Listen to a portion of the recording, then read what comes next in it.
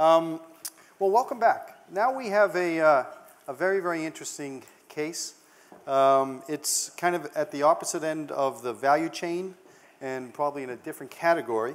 Now we're going to be looking at somebody on the supply side that is coming into the marketplace, has established the supply chain, and now you're trying to figure out how this small operation of a larger business, of course, but a small operation off the coast of South Africa is going to get their product out to the world. It's a little closer home to the people in the room. It's a little closer home in the ingredient space. But I think there's a tremendous amount that we can talk about and learn, and I hope everybody's comfortable and has as much candor and openness as they did in the first case to talk about it. Okay? I want to, can I get to the next slide? Perfect. All right, this is how I'm going to start it off. This is a nice old world map. And as you can see, Africa on the right-hand side, down in the bottom south part there, there's a little island. And that's where our case takes place. Imagine you're in Coogan's shoes. He's established his supply chain. He's ready to go to the market. He's got huge pressure. He's got the supply chain going. He has to sell oil. He has to move it. He has to enter this market. He has to go talk to a whole bunch of people. On the human side, which is distinctly different than the animal side, I think everybody can agree with that. So he's got to buy an airplane ticket. Where does he go? He's got to get on the train. He's got to get on a plane somewhere. Where does he go? Does he jump to Asia? Does he jump to Europe? Does he jump to North America? Does he stay local? Where does he go the first step? Anybody?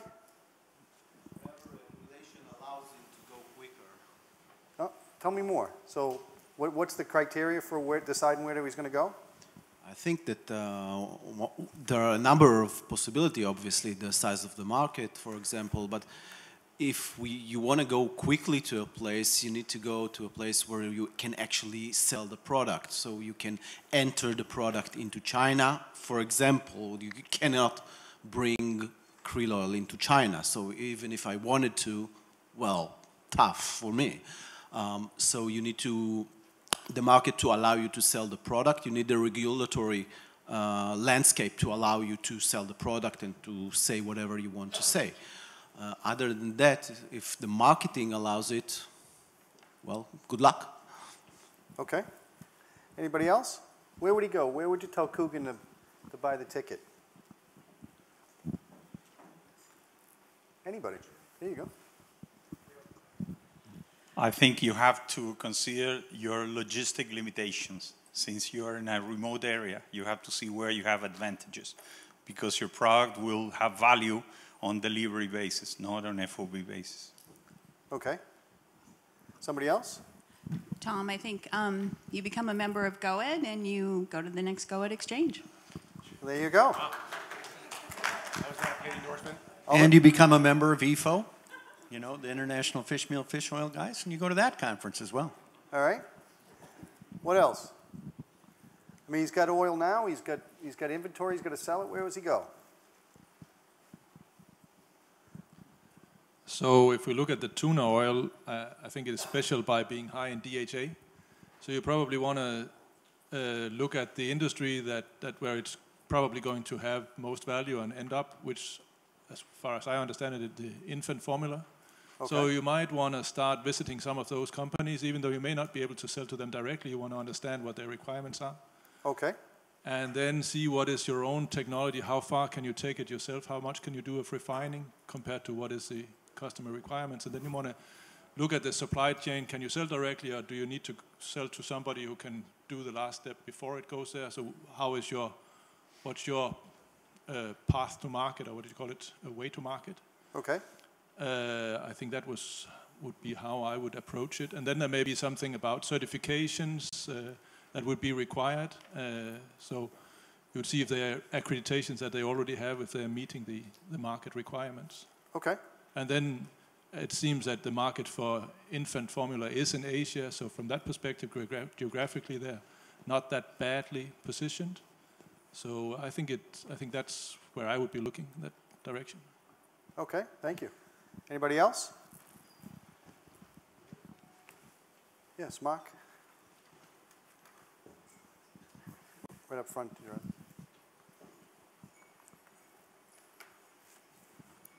I mean, yes, I do agree. You have to go where the value is, but the problem maybe is about capacity and capabilities of bringing the product to the market.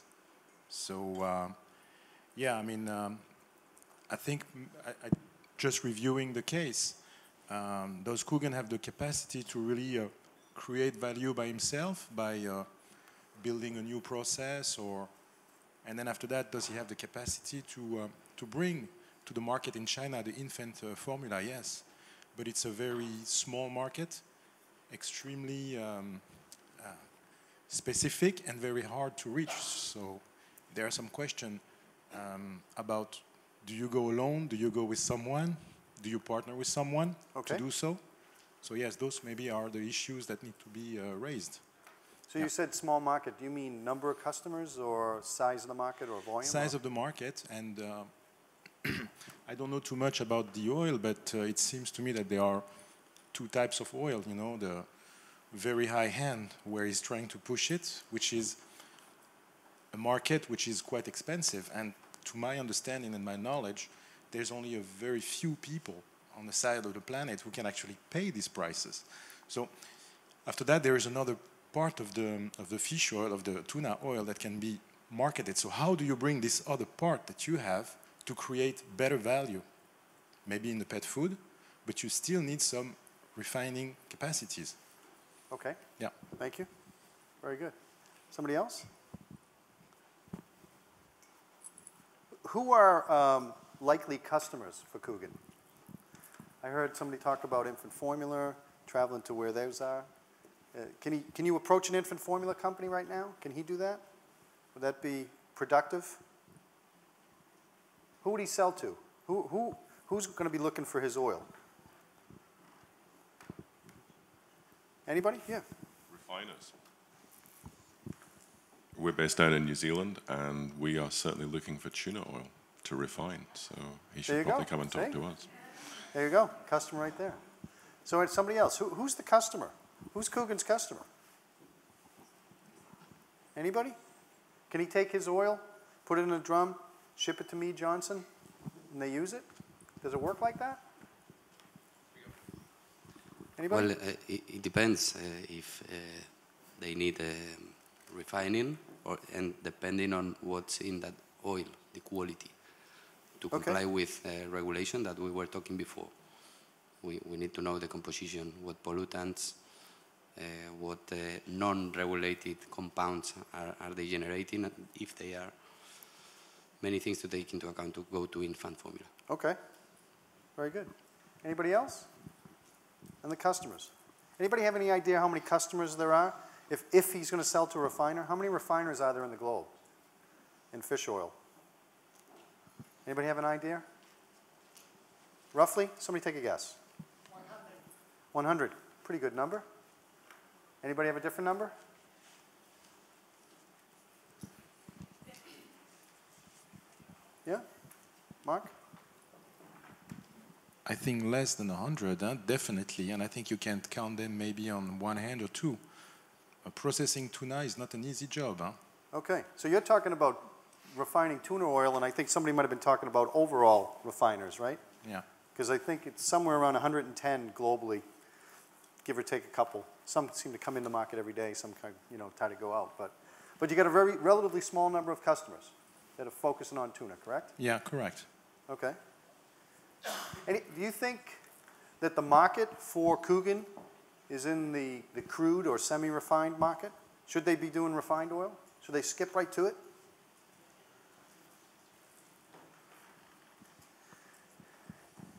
Anybody? Is that hard to do? Is it hard? There must be people in the room that have gone from just dealing with the crude oil and all of a sudden said, hey, we're going to start doing some refining, which is several steps. Yeah, they can refine the tuna oil, but as Mark said, it's really difficult to refine the tuna oil. You have to process it several times, of course, depending on the quality. Then, if they want to refine it themselves, they have to build a refinery. And the cost of a refinery is huge. So, to build a refinery just for a few hundred tons of tuna oil, the payback may take a century. Okay, so at the kind of volume we're talking about that they're pulling in, if I paraphrase it, I know it's a very slow turnaround or payback because you can only do slow volume and it's a big investment. Yes? I think there's also a question of where you want to be on the value chain. Yep. How much of the ingredient, or even if one wants to kind of break through the B2B to the B2C barrier, you could be completely vertically integrated theoretically from fishing through capsules or functional food products on the shelf. Yep. And that's then a question of where you want to be on the value chain, and then the capital requirements to be there. And or investments. If one wanted to be a branded ingredient, then there's a whole question around IP, clinical trials, regulatory approvals, et cetera, et cetera. But again, you're capturing more of the value chain. Okay. So what do you think as a group? What is it that sounds special about Coogan's operation? What's special about it? What's something that you could leverage as differentiation? I think that you should look at sustainability issues for this oil and see if that is something that may be different in his location than it may be in other locations.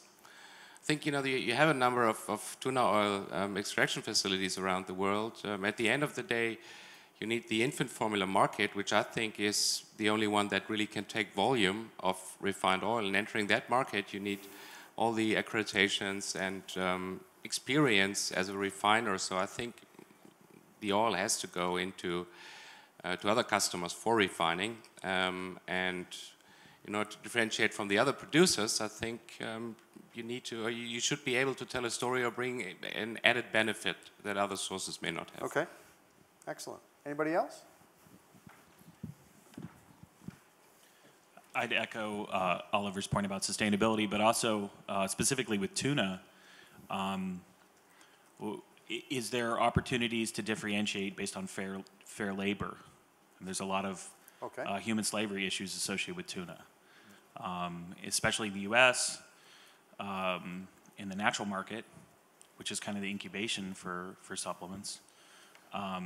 People really, really care about fair labor. So, yeah, excellent. Is there something Mauritius has that other tuna producers don't?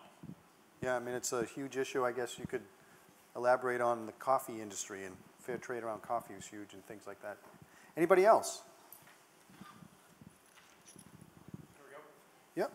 I think tuna oil obviously has a unique fatty acid profile and ratio that really is a niche play into the infant formula, toddler formula market.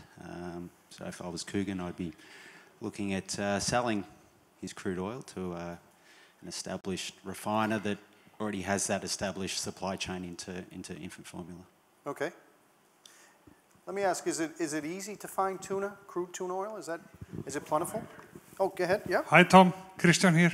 Hey, Christian. I just want to comment a little bit because I have found out about this Madagascar tuna fishery. Tuna is considered such a overexploited species that many sushi restaurants don't even carry it anymore. But these guys, they have a sustainable fishery, they have a wonderful story to tell, and I think they should aim at natural and unique and sustainability. They have a fantastic story to tell, so go ahead. Thank you. Is anybody afraid of the tuna story? Tell me. Come on, let's hear about it. I'm confused. I thought DHA was all algae. I didn't even realize it came from tuna. Oh, I don't know that much about it, to be honest with you, which is part of the reason I'm afraid of it. I mean, it's a lot like a salmon story where there's different species and there's different pressures, and so being able to wade through the morass of information that's out there. So one way he may be able to make a point of differentiation is to be actual a source and authority for that type of information. So he can actually provide a service to his prospective customers by helping them straighten out those ambiguities. Okay, thank you. Somebody else? Anybody else afraid of tuna? Does that story? I mean, there are people in the room. I know I've been to your website. You have tuna-free DHA oil, right? There's got to be a reason. Is that big? Yes, I would be afraid of the tuna story because even if you've got a good story, or even a good source, or even a really good quality, there's a price gap that you can assume and other that you can't assume. And many industries are concerned about that. There are replacers coming. I mean, there are other sources of high DHA content that will come and probably will replace part or all the actual market for the tuna oils. That could happen. So it's the same story with organics. There's a good story about organics. Many people is in love with organics, but how much in love you need to be for paying the premium gap. Okay. Yeah. Thank you for that. Anybody else? Yes. Well, it would seem to me that there's an opportunity to incorporate some of the ideas that were talked about yesterday in the labeling and consumer insights discussion. I mean, Mauritius is a unique place, beautiful part of the world. It seems to me like some of the imagery that they were talking about using on labels could certainly be used in this guise. And to make that statement or that differentiation from some of the things that have been said about tuna, that it's unclean for a number of reasons, you know, labor issues, contamination issues, possible adulteration because it's coming from sources where maybe you're not always sure if it's all tuna or if it's something else. Okay, thank you. Somebody else? Show of hands, how many people really like the tuna story? Does it make you comfortable? Is it something you can build on? We know Christian likes it. Gretchen? Somebody else? I do. Yeah? Tell me. All right. Thanks, Oliver. How about somebody that really doesn't like it? Somebody that's really worried about it? I mean... Hey, Paul. Hello. Hey, Tom. You know, just going to like Monterey Bay Aquarium events, a lot of times, tuna is a definite red flag to people who have that sort of uncomfortable amount of environmental knowledge where they're quick enough to make a judgment, but not deep enough to go deeply into the issue. So I think for the green consumer, tuna reads two things, overfished, which bluefin, even though this has nothing to do with bluefin, overfished and mercury are those two flags that immediately come up. And I don't know how that translates to this market, but from an environmental point of view, it would be hard to get past that, I think. Okay. I'd like to make a comment on that. I think what really would be important is differentiate between the tuna species. And you have like, there are different like this, what is it called, this red, red list that gives a certain eco rating for all the different fish species. And then, you know, you got like 6 or 7 or 8 different tuna species, and one is almost extinct, and the other one has the best category in that eco rating. And the best category you could get there is least concern.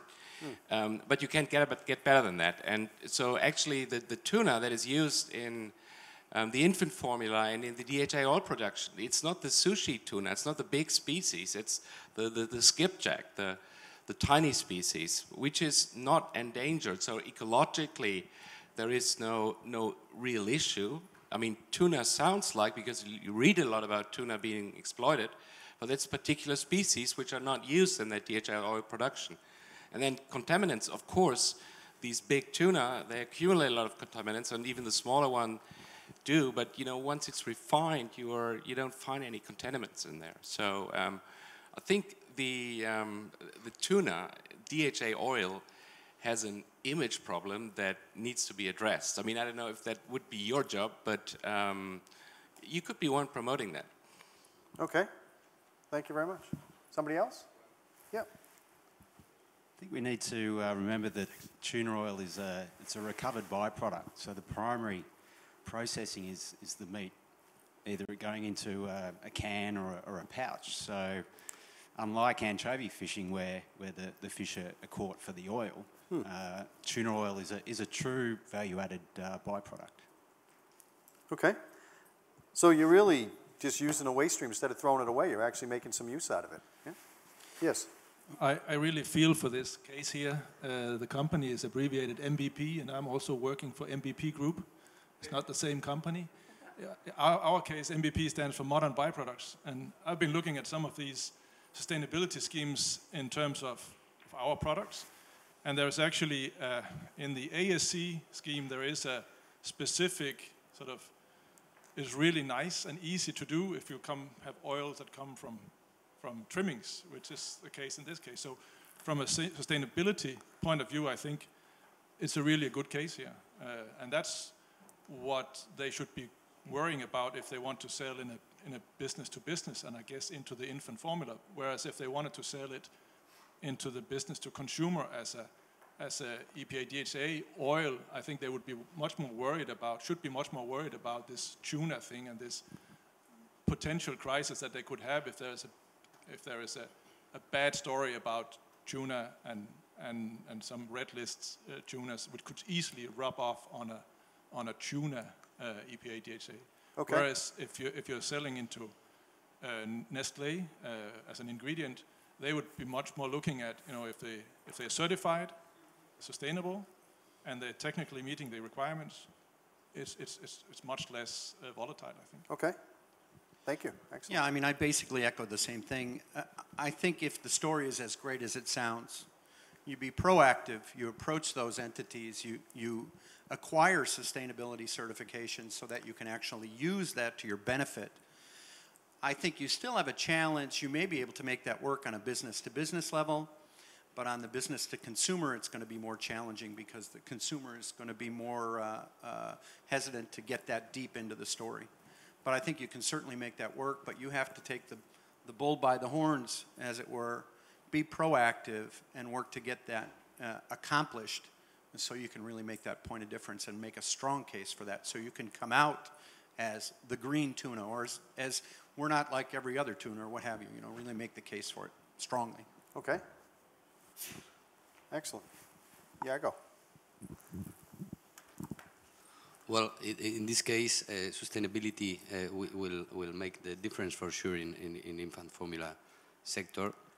But on the other hand, and I'm seeing there, refined tuna oil itself, it has some contaminants left. It depends the technique you are using. We saw in the morning with short path distillation what you can remove, but it's not only what it's in the fish, it's what you are generating in refining process. And it's not regulated yet, but it will be. Infant formula producers are asking for new microcontaminants that you cannot control with a normal refining process or a short path distillation. So we will have a new challenge controlling formation of new contaminants in the process. Iago, let me ask you a question. I would assume, with your technology and all your experience, that you are very particular about the tuna oil you buy. You must have some special specification which you don't need to share, but I mean, you just don't buy any tuna oil, is that correct? That's has to be tested a certain way and it has to measure up a certain way, right? Completely correct, and it's quite difficult to find the proper tuna oil in order to comply with big and relevant infant formula producers. Okay. So in the case there was some information about EFSA actually increasing recommendations for DHA for infant formula. Tell me your perspective on that. Is it something that's going to be leveraged for this case? How would somebody like Coogan use that information? What would it do? Would it boost his optimism and his eagerness to go out in the market and talk to customers? Is it something he needs to pull back for a little bit? Would it change how his strategy and what he focuses on? Anybody have a feel for that? Yes. I mean, that certainly is a great story and great news for him. So if that is going to be actually adopted in the EU and set, then I would expect other geographies to follow. So, and I mean, even if the European infant formula DHA demand is doubled, that is a significant number. Do you know, do we have experts on infant formula in the room? Just curious. Do you know how many infant formula manufacturers are there in Europe, roughly? Anybody know? Anybody else? 10, thanks. How many? How many in Europe? Any idea? No, not quite that much, but anybody else? I might be wrong. We did a project on, we looked, it was right around 25. Throughout Europe, about 25. Private label people. cooler manufacturers, things like that. How about in the U.S.? Anybody have an idea how many there are in the U.S.? So in the U.S., there's Mead Johnson, there's Abbott. Wyeth left the U.S. market, but they still they make a lot of the generics. Yep. I know there are some companies trying to get into that market. I can't share who they are, but they're already in the food space for children. But we don't have a lot of producers. And one of the problems with the infant formula is that this is going down, and it's going to go down further. And the infant formula companies that are out there right now are in trouble, like Mead Johnson's. When you say going down, could you clarify? What does that mean? The market is decreasing. Okay. Because we have, I'm going to be politically incorrect here. We have now women must see a social worker if they're not going to breastfeed their baby in the hospital. At least in our hospital, it's gone almost insane. I mean, so the push is breastfeeding first, yeah? Right. They push breastfeeding to the baby-friendly hospital has moved this into a very strange place for women. Now, once they go home, what we find is they're feeding about 50% human milk and 50% formula. So there'll continue to be a market for it, but it's, I don't know, it's not like China. Okay. Yeah, it's not like China where women are having to use formula and use it after the first year of life. I mean, there's a big space. I think if I were going to get into this, I wouldn't get into infant formula. I'd get into the toddler market. Okay. Because they can't chew a capsule. Parents want them to get omega-3s that are buying into this. We don't have any evidence, really, that they need it, but again, coming back to Steve's remark about insurance. Right. We have guidance on food that children should eat a couple servings of fish a week, just like their parents. And right. We know parents aren't doing it and children aren't doing it. So people who are insecure about that would probably be looking for a beverage for a toddler that has omega-3s. I think one of the issues here is also to make sure you get enough in the product that it makes sense. Because what I find out there is not significant in terms of amount. The child has to drink so much milk. They really should be able to get their serving in 2 glasses of milk a day, or dairy product, or yogurt, or something like that. So that's just my 2 cents. Thank you very much. Appreciate it. Just to clarify, I believe in the U.S. there are only about 5 or 6 companies that actually produce infant formula. There's less that market it, but there are a few who produce it on a contract basis, but it's only a few. So the quick question is, are there any infant formulas approved in the U.S. that use tuna oil? Does anybody know? Anybody know? There actually is one. There is one. And you know why? Do you know the key difference in the U.S.? Just as a point, it's over the age of 12 months, or 1 year of age. Then it becomes a different category, I guess, if you know.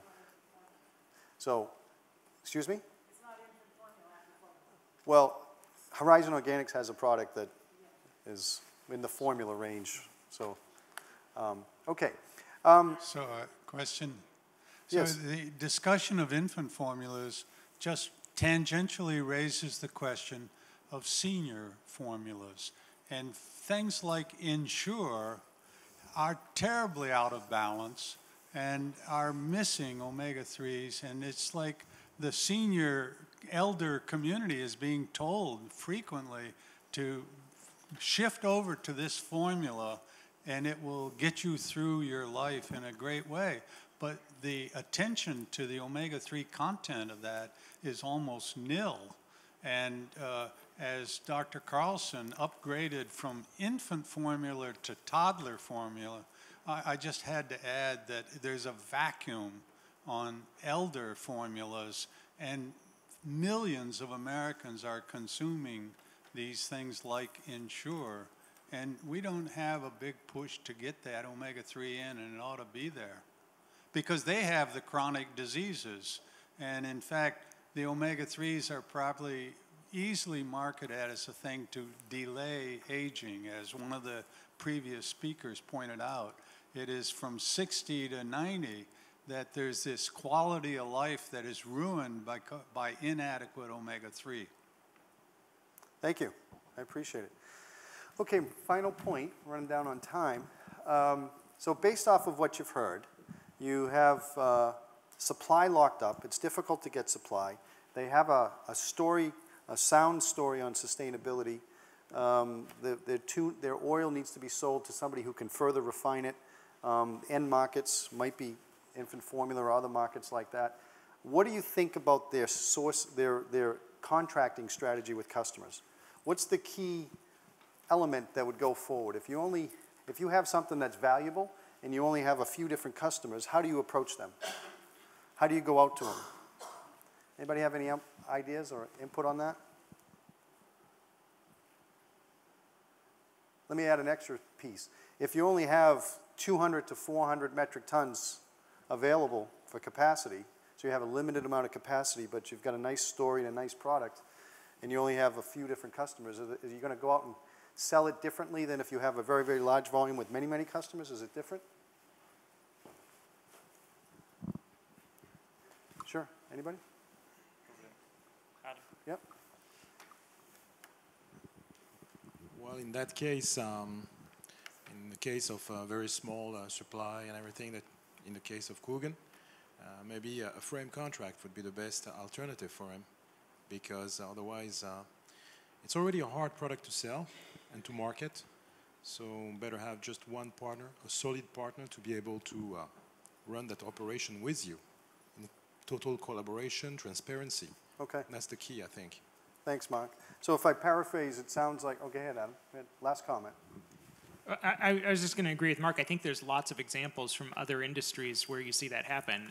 You know, certainly in the cosmetic industry, there are lots of companies that have sustainable supply chains that create a lot of extra value for the ingredients that they provide, but they partner with an end product company that wants to tell that story, that has those values core to its company. And I think that's a big opportunity here. And frankly, I don't see that in the infant formula space. I would argue that some of the other areas of the nutrition market are where you can see those types of partnerships work. Okay, thank you. Okay, in closing, real quick, I think this is an amazing story. I really would love to be in Coogan's shoes. He's got a tremendous challenge. He's got the supply chain set up, but he has the golden ticket, and that's access to fish. And he has the story behind it. It's a wonderful story. It has to be told the right way, and you have to make sure you're addressing a bunch of things. But he has that, and he has a small customer base he's targeting. So when he buys his first plane ticket, he doesn't have to fly all over the world. He's just got to go partner, like they said, a strategic alliance with a couple different customers, and then grow the business together. So he has to step out of the sort of the auction type sale and go and build a relationship with these companies, and he's going to have a long-term relationship. So I think it's a wonderful story. So thank you very much. With that, we'll bring Coogan up. Thanks for all your participation. It was really great. Appreciate your candor.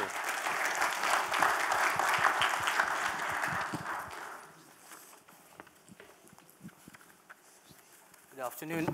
Good afternoon, folks. I don't know if you should say good afternoon or good evening. Thanks, Thomas, for the moderation. I think Thomas forgot to tell is the reason he didn't pinpoint to the country on the map is the country is not on the map. So thanks to you all for your input for that very, very small country and small company. I just want to emphasize in the introduction about the story. I think it was a thought process which started some times back, and the industry has come to turning point a couple of times in Mauritius, the tuna industry. 20 years back, like I've seen in videos on the first day, the oil used to go in boilers. And meals, I would say dodgy meals. No one's here who was working at that time, so no one take me to task. And I think 20 years back, that's what it was. 8 years back, technology was set up, and production took another turning point, add value, bring in what the best you can. But good enough is not good enough. 8 years is not today. And again, the industry is at a crossroad. And the thought process started is, do we do what we know best, or do we do something new? It's an element of time, it's an element of cost, it's an element of resources. But the thought process, I mean, when I look at all the input, thank you very much, it proves somehow the thought process was not too stupid from Mauritius. Many, many relevant ideas came at that time we started talking. But there's a good story to tell. I'm not marketing the product now, but there's a good story to tell because we are at the beginning of the supply chain, the easiest but the costliest is to secure the logistics. Partner with fishing vessels, cold storage facilities, transportation facilities, make sure that your partners who are fishing respect the rules and regulations, and make sure that all through you are able to produce to get the best of what the resources is. No wonder resources, I mean, that's an ongoing story. I think there would be less and less in the future. We are very conscious of that. And the thought process told us that we should do more with less, but do we do different things or do we do things differently? So in that thought process, I think a couple of years back, we started talking about all the elements which came up today. And the logistics are there today. We've got fishing, we've got vessels transferring fish, we've got the tuna factories running, the pouch lines running, and the business is built on co-products.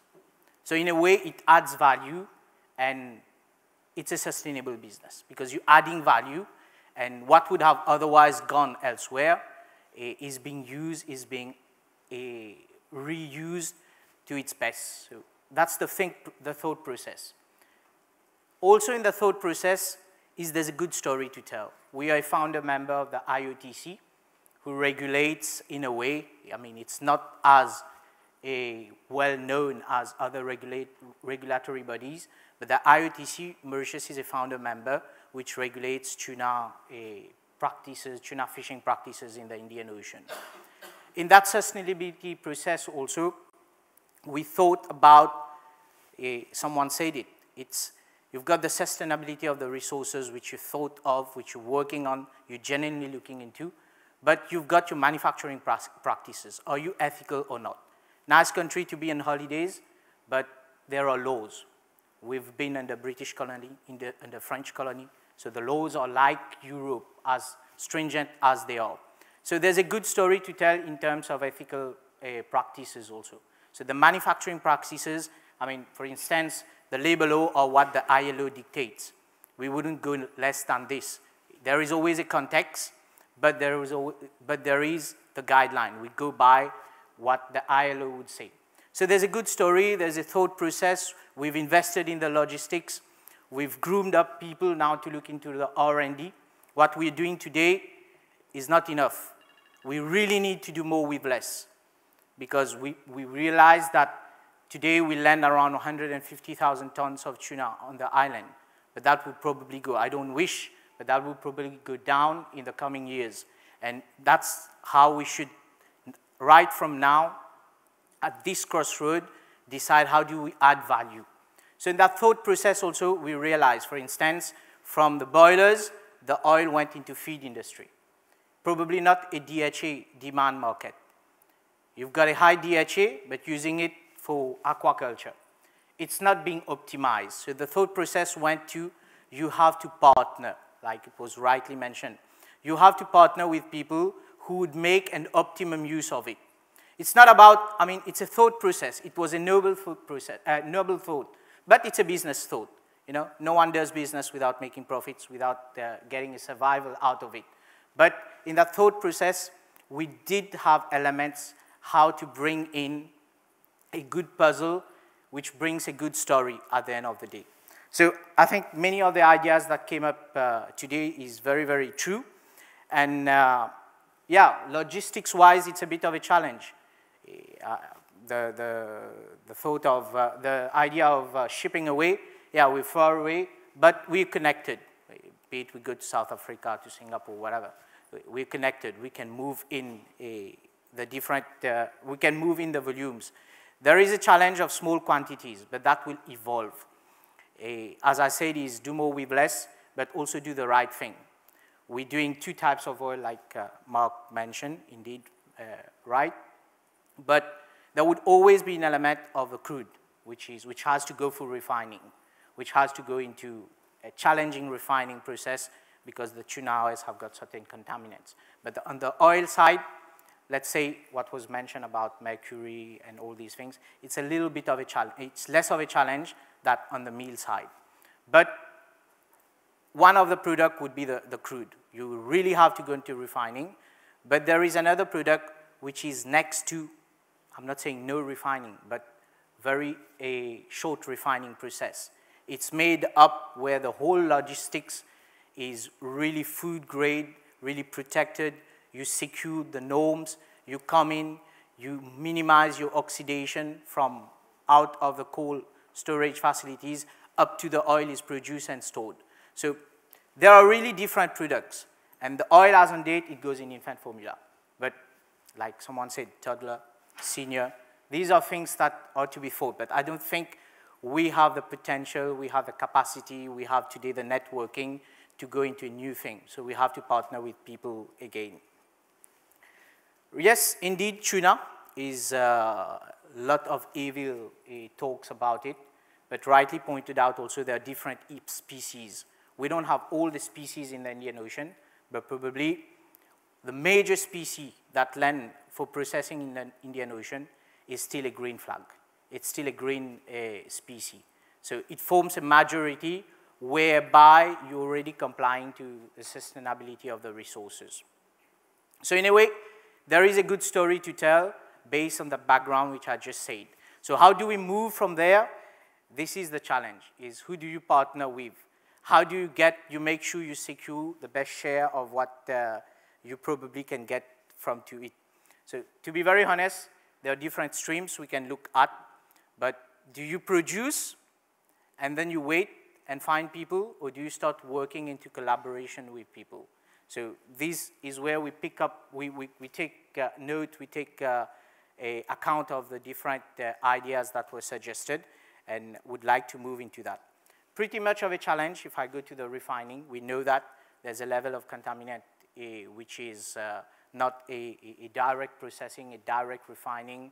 And Audrey is very right to say if you don't have the size, you don't have the economies of scale, then probably not the business to be into. You'd be setting up a plant and run 1 out of 5 days, 1 out of 7 days a week, which is not the right thing probably to do. So it's really a challenge to come closer to the consumer, to the B2C, like rightly pointed out, but it's not an imperative. We don't want to be a B2C. For us, it's in that thought process, how do we get the tuna? How do you make sure we are compliant to the rules, regulation of fishing, of processing the tuna, and then get it to the right market? This is the prime objective of the whole thought process. And volumes, we can see 2 times, 3 times in the near future. We are also working on the R&D into looking at into better processing, really optimizing, coming up with equipment. You know, there are manufacturers of equipment, but there are also the experience of production. So with your experience of production, you partner with manufacturing equipment suppliers. So you're able to add value into really optimizing. You know, if you read, there are 10, 12, 14% of oil content in the fish. But who does really extract that? Dare to dream. This is what we want to take the process to. But I think now it's a bit of a challenge is you don't wait till you get the volumes and then you start marketing it. Like someone pointed out, it's an oil which can oxidize very quickly. It's a bit of a challenge to maintain the quality. So you really now to start. You really now to find your partners now and buy a ticket like Europe, would like to go to Europe, would like to go anywhere else in the world. But it's really who you can partner with. How do you get, not the beef, but how do you get the best of what you want to get from your products? Hey, is there anything else? If you could just go down, what else I didn't cover? So the EPSA recommendation, so this came up. I think there will be a time, this is not for tomorrow. It takes a time until the enforcement comes in. So probably not from our point of view something which can really comment, but true. EU sets the tone, China follows, everybody else follows, and that definitely brings in opportunities. So that's why we feel we oblige in that business that we should really do what the best we can do. A contracting strategy, we did think about that is a single partner where all your oil, where you'd really put in all your efforts into your manufacturing, into your supply chain, where you really get your custody certified, where you're really getting the best of what your producing elements are. But then there's a business risk. There's always a business risk. If your partner, you don't hope, but if something goes wrong with your partner, so you end up restarting again. We went through the process of validation. It took a couple of months, even if it's not a B2C process. It took a couple of months in the B2B to validate, to make sure that the oil goes through, that the product is right, that it's adding value, that the customer is satisfied. You need to buy a couple of times, the consistency of the quality. So these are things which we think that we've really sort of cornered today. If we sell something, we can talk about the story, about the quality, we can talk about our reliability into it, and we don't want to be bidders, we want to be suppliers, we want to be there with our partners. Things go wrong, we can adjust, we can amend, we can assist. So this is sort of the business model which we would like to go. But obviously there are ideas, so we need to think about what else we can do from here. But pretty much what you all said about the core elements of getting this business moving. So for us at the Crossroad, the most important, as I said, is who do we partner with? So thanks, I've already noted 2 names, whom I'm going to contact for meetings. But that's, in a way, the big picture of where we are and where we are heading. So we take notes of everything that was said, and available for any question.